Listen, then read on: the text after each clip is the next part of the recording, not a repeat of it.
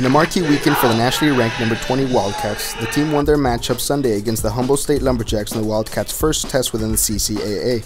Despite a slow first half, the Wildcats amounted a daunting 12 shots to the Lumberjacks' 2, going into halftime scoreless.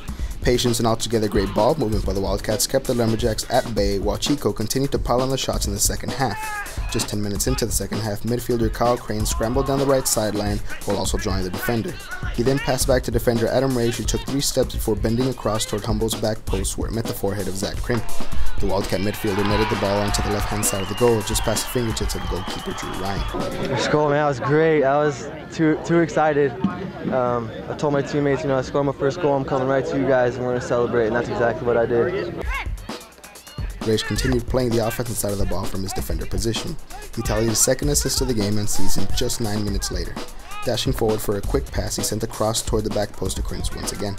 This time, however, the goalkeeper anticipated the cross and collided with Krim midair, sending both to the grass and the ball rolling to the top of the box. There, midfielder Ryan Struckmeyer took the ball and drilled it for a wide open goal.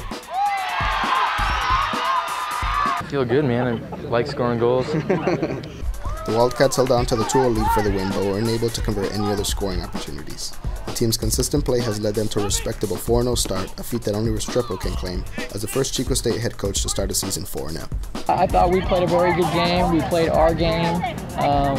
The guys did the little things that we've been working on in practice very well, and as a result, we were able to score a few goals and do it really well on defense. And I'm just excited for the group. We're working extremely hard. We're building some confidence, slowly learning how to win. So I'm excited for them as we kind of go through the season. It's a good win for us. Everyone on the field worked hard. Everyone who came off the bench worked hard. We pounded them pretty much the whole game, and that's what we wanted to do, is come out and work harder than they did, and that's exactly what we did. I thought we played really well. Our defense cleared the ball out every time they just lofted it in there. We were able to win the ball after that, get up, and score goals in the second half. Just keep winning. Defense isn't going to shave their mustaches until we lose, so I like to see that keep growing. We're going to keep going. This team is full of confidence. I'm full of confidence in my boys, my teammates. Coaching staff has nothing but high goals for us, and we're going to achieve them.